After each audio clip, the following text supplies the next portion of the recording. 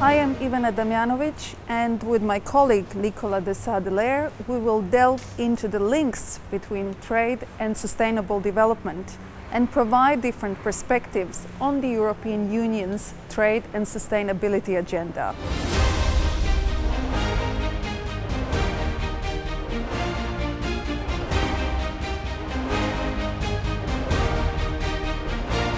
We have a pleasure to speak to Mr. Philippe Pochet, who is the General Director of the European Trade Union Institute and also an academic.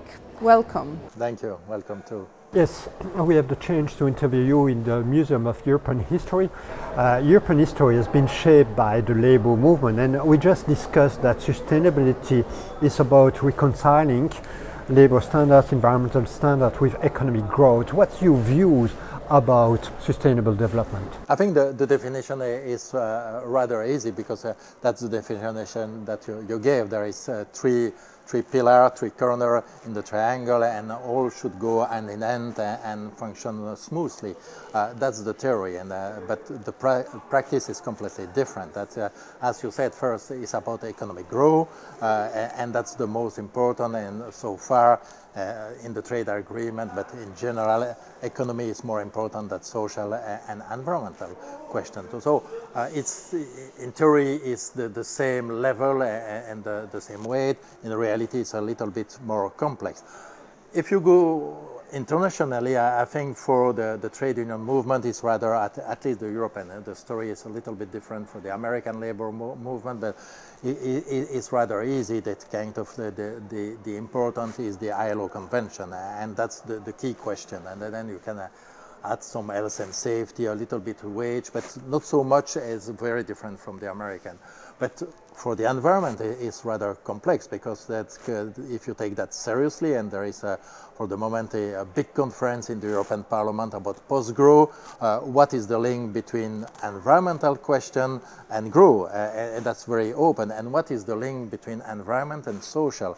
There is clearly two groups of actors, different actors. People interested by social know generally very little about environment, and people working in the environmental field know very little about social. So it's not a kind of smooth community where people are knowing all the different parts of the story.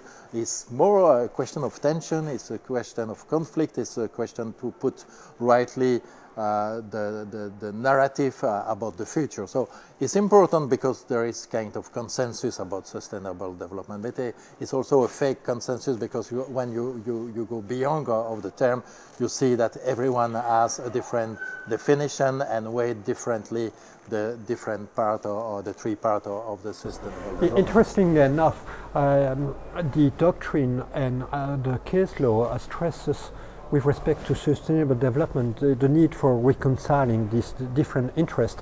And you have been stressing conflictual issues. Is labor so conflictual?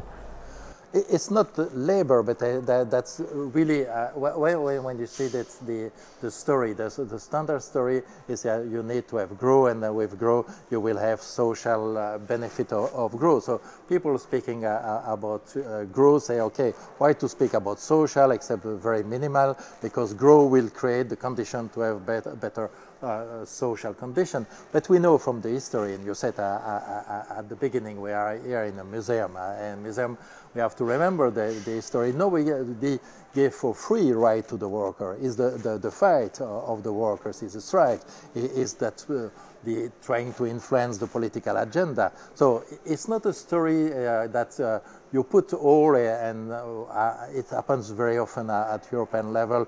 You say development is sustainable, that you solve the question, the trade is fair, and then you seem to solve the question. It's not because you say the growth will be green that you solve the question, that there is tension. And we have to recognize the tension. It doesn't mean that you don't have to work for a consensus and to try to find compromise. That's the labor movement. It's about strike, but also dealing and have collective bargaining and having agreement with the employers. But you have both sides, and you don't have to analyze with just one side.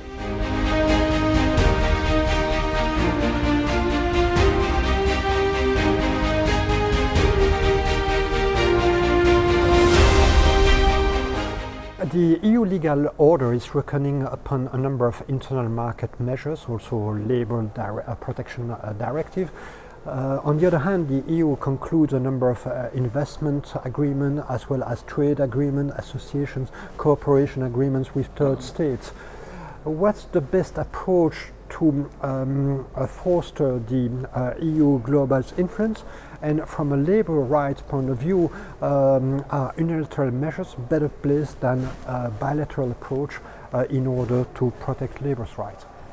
When you see what is the goal of the European integration, is convergence, is social market economy. So why this part is not in the trade agreement, that part should be also in the trade agreement. It's logic because what we did is a trade agreement, basically the first treaty. So I think that's the question should not be why, but why not? And that's the reason. Then you have to see how you can manage that, and you can manage that.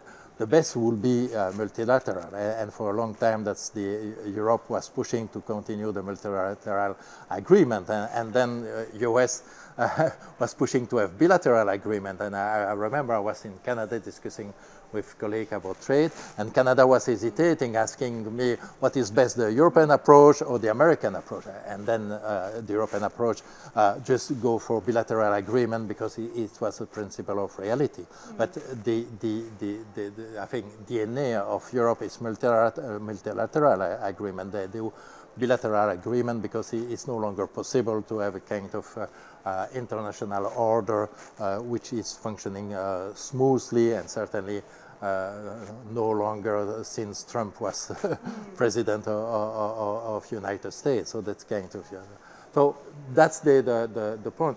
And I think that's then you have to negotiate what is possible and what you want to achieve. I think, and then the main domain that we are thinking that we are in competition.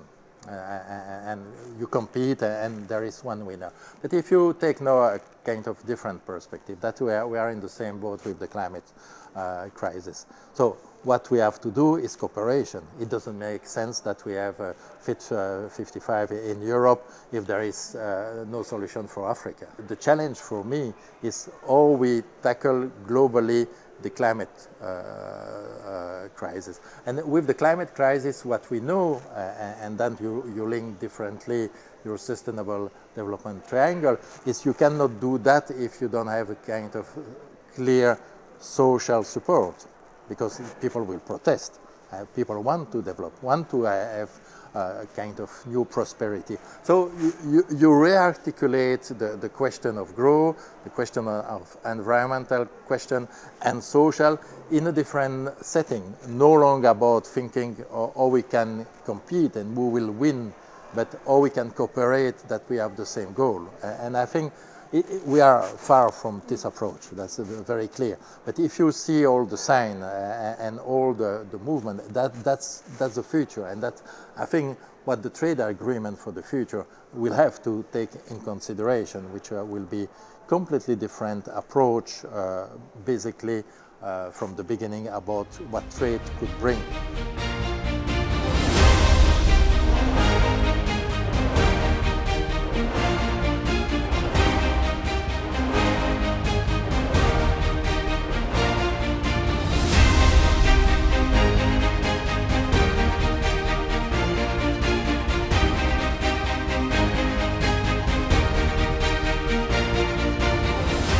You mentioned trade agreements, and the EU's trade agreements have dedicated trade and sustainable development chapters.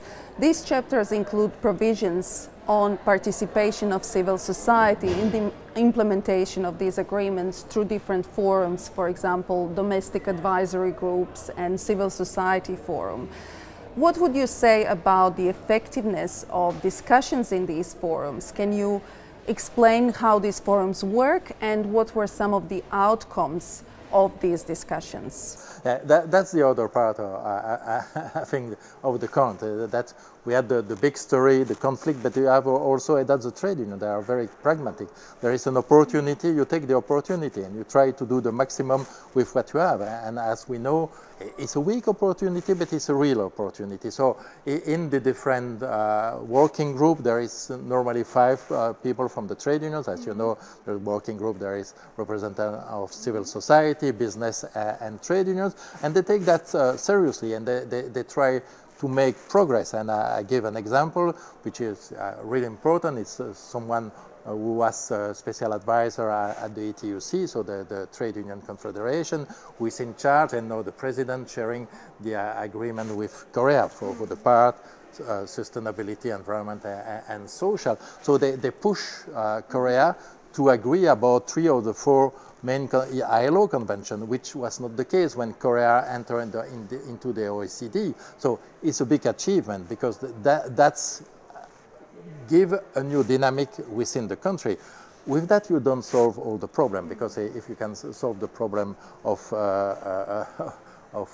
the social by adopting international convention, it will be too easy. But at least you give some kind of possibility for the trade unions, for collective bargaining, to develop and then to rebalance. And from all the studies that we have, when you have collective bargaining, when you have trade unions, you have fairer distribution of wage, you have less inequality, and you have better wage. So indirectly, that could create, I don't say that will create, but could create some internal dynamic. So that's a huge success.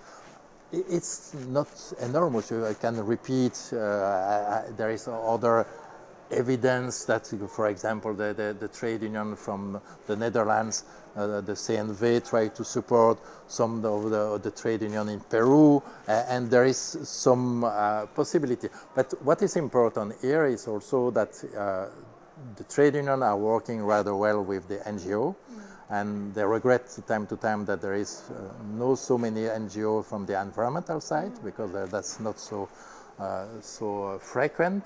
And they also work very well with all the trade unions, the counterpart of the trade unions, with one exception, which is Vietnam, who, as you know, is the trade union belong to the government. But that's also important, because you can define an agenda from both sides. If not, you say that's the interest of the worker in Europe. You see what is their interest or the worker in other countries, that's in the bilateral agreement, and you find a compromise, or you can improve the situation, but not impose the situation. I think that's really also what is the logic of the European Union and the trade unions. It's not that you arrive to give lessons, you arrive to try to create dynamic, and you're creating a kind of dynamic setting, then you improve the situation in the country. And I think that's really different to say we know what is good for you.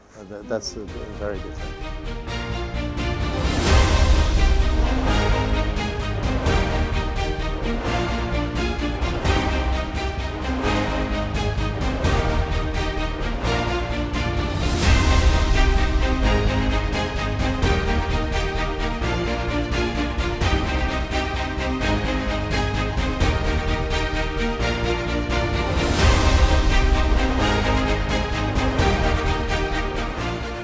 In order to strengthen trade and sustainable development chapters, in 2022 the EU has introduced a new approach with a number of novelties, including the possibility of trade sanctions. Do you see that these novelties are going to be even more effective? And do you think that trade sanctions are going to be used in this context? I think that trade sanction is really a difficult question, because that's when you arrive to sanction, then there is no longer trust. And in a way, you try to create trust, and you try to create a kind of common understanding of the situation. And when you arrive to sanction, you are in a different dynamic. But in the same time, we are in a world which is starting to put limit. And once again, it will be with the environmental. The CBAM is a way you can say is indirectly some sanction. It's the sanction that they don't take measure in their country, then you will have the kind of trade levy on that. So that's the question of sanction is rather difficult, but I think it's also more difficult because now when you see we seem to arrive at a kind of plateau of the globalization.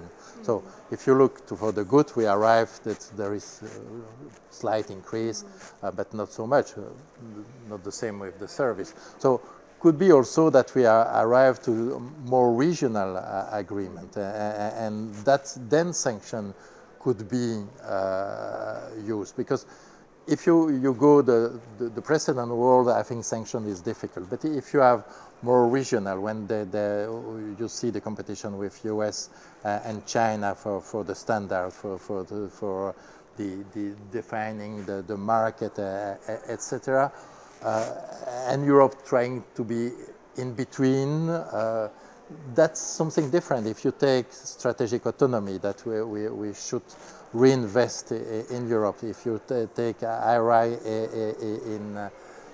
in US and you take the 25 strategic plan in China, you see that the three regions try to reconcentrate on themselves, which then the possibility or the risk of sanction will increase, because then you have to justify why you are no longer in an open world, but you have a more closed world, even it will still be very open. Recently, the European Commission adopted the communication of the European Green Deal. One of the key landmark measures of this Green Deal is the due diligence directive that places a number of obligations upon major corporations to look after their value chains, so to speak. In your view, is the implementation of that directive likely to raise the labor standards in third countries, in particular in developing countries? I think as it was the case for the weak provision on social and environmental, it's an opportunity. It's an opportunity, and then you need to have narrative, and you need to have a balance of power. And that's changing also because the reporting start to be a little bit more serious, because okay, you can have what you want in law, but if you don't report, and each company is reporting differently, you cannot compare. So that's really important, and it's happened, I think, with the general pressure of the market here. I don't speak about the trade union, but about the taxonomy, about the enterprise be rate according to mainly the environmental standard, but also some social standards. So in all the environment of the enterprise, it's not just that you have due diligence, it's that you have the reporting on the social and the environmental. You have pressure even from the central bank to reconsider partly the value chain, and you have all the strategic autonomy, which is even more important from the COVID to the Ukraine. So there is something very different, at least potentially, than before, when the logic of the enterprise is, okay, I put the value chain when I'm doing the maximum benefit, and mostly was in China. Now it's changing also because China is not so cheap. It's no longer the cheap country. That's kind of, there is the minimum wage in China is higher than in Bulgaria, in the coastal states. So we think it's cheap is not cheap. And then you have a kind of reconfiguration. And the question is now how serious it will be. Or serious the company will take that in consideration, but it's a kind of different instrument, legal instrument, I mean, or sometimes soft or quasi-soft instrument, but hard and soft instrument at European level. But what is changed, I think the enterprise is partly how the NGO and trade unions can work on the supply chain, but it's also how the investor will invest in the company and will say, okay, I invest in this company because they take care about environment, that we have more and more SDG goal integrate, but I take also care about social, and you have the index, and then that's the stock market make the difference, because people can say, okay, if I do that seriously, perhaps I will, my share will go up, or I can borrow a lower price because my reputation will be good. So I think that's kind of general context which is changing, not just the due diligence that is take a little bit more space in the European debate.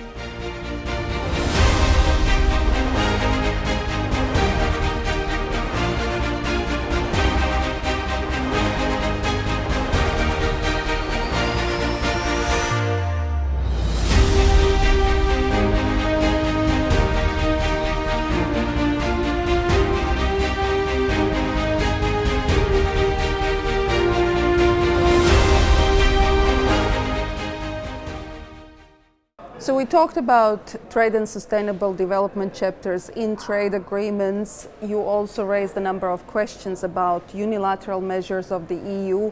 And generally, we could say that the EU's agenda is much more ambitious compared to some other countries and parts of the world. But what the EU could do more, realistically, what it could do more in order to enhance global labor standards? I think that's the point is still in EU, when they have a trade agreement, they think first trade, and then you had what about social, what about environment. It's not integrating what we started the discussion about sustainable development. Is you take one, what is the trade and what will be the gain in the trade, and then you have a little bit social and a little bit environment. That's, I think, if you don't take in kind of big perspective and you say it's business as usual, you go nowhere. I think that you have to reverse perhaps the view and say what is important. No, what will be the ecological consequence of this agreement? What will be the social? How can we improve the investment and continue to be open? And I think what, to finish with that, what is the advantage of the European approach is much more than the US.